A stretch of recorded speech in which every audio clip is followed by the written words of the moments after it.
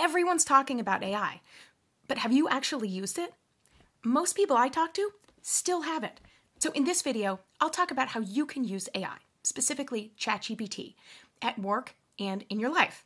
So last week, I was at LinkedIn Studios in California, recording a new course for LinkedIn Learning about AI for management and how managers can use ChatGPT to be more efficient in leading their teams and in growing their own careers. And I'll give a sneak peek in this video. Now, why I ask, have you used AI? And ChatGPT is one form of generative AI. There's all sorts of tools you can use, but I like to keep it simple. And so if you haven't ever used ChatGPT, the number one question I get is, how do you actually get to it? And so you can go to chat.openai.com and you can create a free account. They also have paid accounts that are faster and have some more features, but you can create a free account. I generally recommend people use their personal email address because two reasons. ChatGPT and most AI tools are not a diary nor an encyclopedia.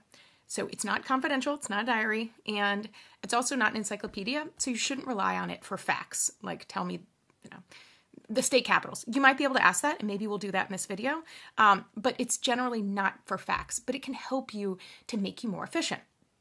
And so what does that actually mean? Like, I've been amazed at people I talk to that have never used it, and when I get out, and there's an app, so I created an account, and I have an app, the app is called ChatGPT, and I'm like, okay, let's show you how to use it. So quickly, how to use it for life purposes. Let's start there.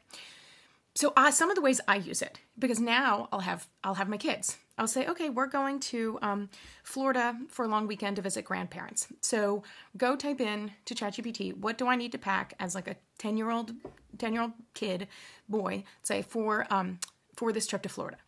And ChatGPT will generate things like X amount of pajamas, toothbrush, these things. And so we go through the checklist and do that.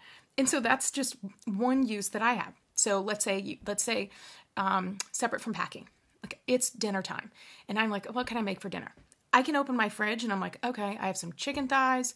I have some butter. I have some cheese. I have broccoli and green beans. Like type in some things and say, can you make a creative recipe that's easy to make? Like ChatGPT will give you these different recommendations and tell you how to make it. Again, as I say, ChatGPT is not an encyclopedia, but I found it to be really helpful for things like recipes. And so when you're entering things, it's called prompts. So there's like a little window at the bottom where you enter these things. And what it generates are called outputs.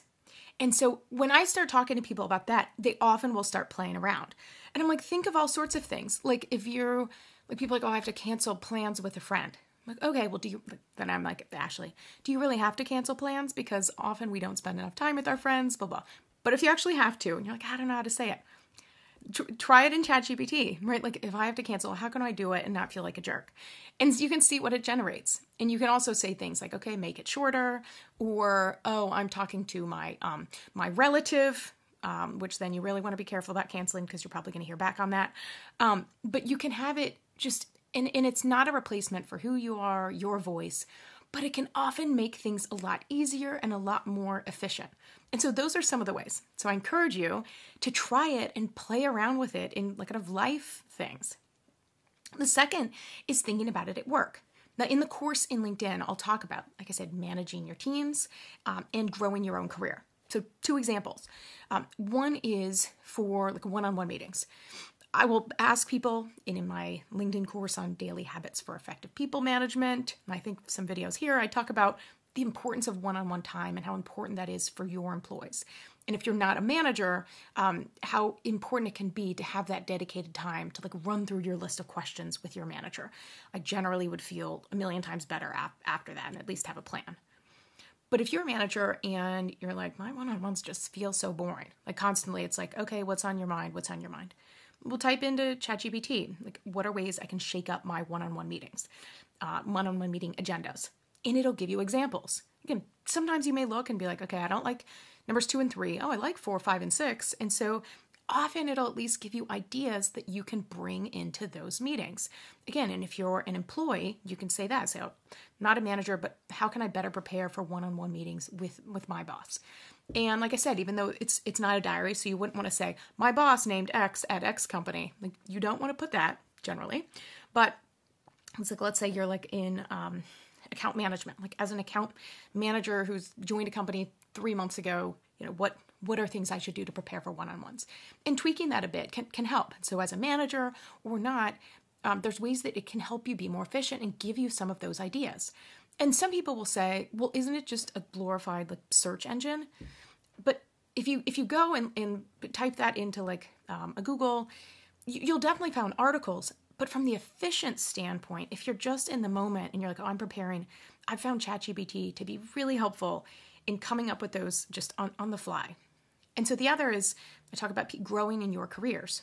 So also, like as a manager, thinking about, okay, if I'm for the first time going to be talking to like a board of directors or C-suite, like I've done these things and I know how easy it is to lose sleep getting ready for that. Like everyone gets nervous of different things in their career. And so whether it's how can I prepare for that, or how can I combat my nerves for that, or even if you're a team member, you're not a manager, and you're doing a first presentation or speaking up in front of your team and you're nervous, asking like, what are ways I can like best prepare for that? And so what ChatGPT will generate, often I call them like frameworks. Like it's like, think about these things. Here's different phrasing. And if it generates like different things to think about, and you're like, okay, I'd love some talking points, you can always, add, could I have talking points of how to say that? And you can always adjust it to your voice. So overall, again, the course coming up is aimed for managers, but it's going to literally be like how to get to ChatGPT, things to keep in mind, and have a lot of prompts, and even a downloadable file with all the prompts we're going to use in the course. But I really encourage people to get started with AI, really specifically with ChatGPT. Again, it can be a free account, but to get started. And when you start playing around with it, like frequently people will say, oh, I'm on this interview panel, I'm interviewing things for this role. I'm like, ask ChatGPT for examples of interview questions. Like, it's not a replacement for who you are in your voice, but it can just make things easier and bring up things that you haven't thought about, and it's readily available. Unlike like when you text people or you're like, I need my boss now, and people can't always come at a moment's notice.